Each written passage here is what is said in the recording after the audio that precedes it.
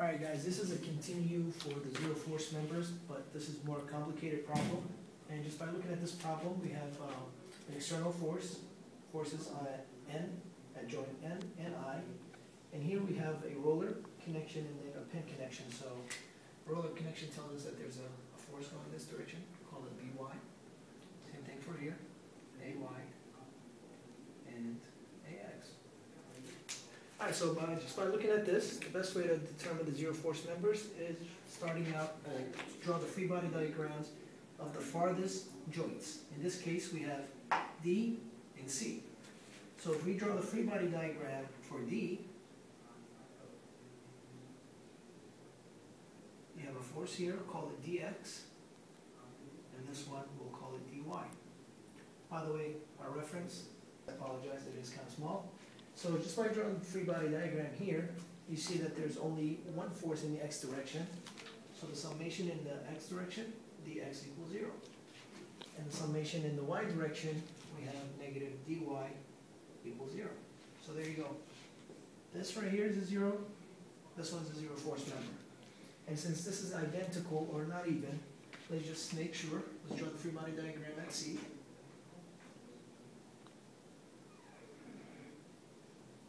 Summation, we have, let's call this Cx. So negative Cx equals 0. And then also here we have negative Cy equals 0. So this is 0. This one is also zero force member. Alright, now looking at, let's see, what is the farthest point. After we do this, we can do point, or the joint M. Looking at joint M right here, since these are already determined as 0, we only have force going this way, and that right here. Alright, so we have three forces, so we can't really determine any of them since they are at an angle. So we move on to a different point. In this case, we can work at point F. So if you look at point F over here, point F, this is a connection right here.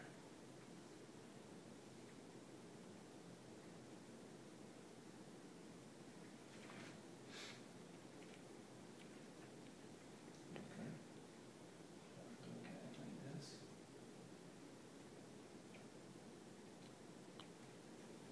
In this case, for point F, I'm going to determine my x and y axis. In this case, I'm going to say that this right here is going to be my x direction, and this right here, since this is a 90 degrees, I'm going to call this my y direction.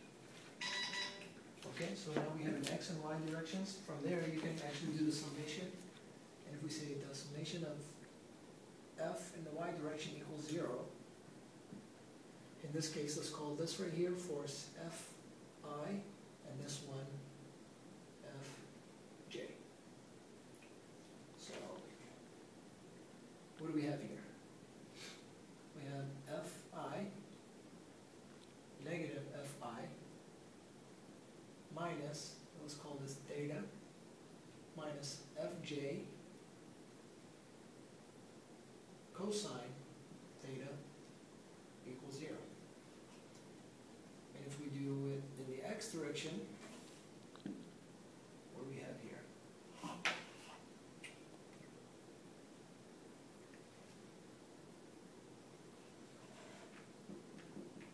We have the Fj. In this case we have Fj, and we're doing the x. So in this case it's going to be sine theta equal 0. So we know that Fj is going to be 0. And therefore, if you look at the formula for Fy, negative Fi, we know that Fj is already 0, so Fi is also a zero force member. Okay, so now moving on, over here, if we do the point at K, do the point K. Let me erase all this right here. This is our N connection right here. And we have an external external force going down. Since we have an external force going down, we automatically know that this is not a zero force member. And just by that, you can actually do the free body diagram at K. In this case, if you do that, you notice that this actually has a value. So therefore, that this right here, the Ki, cannot be zero also. So there you have it.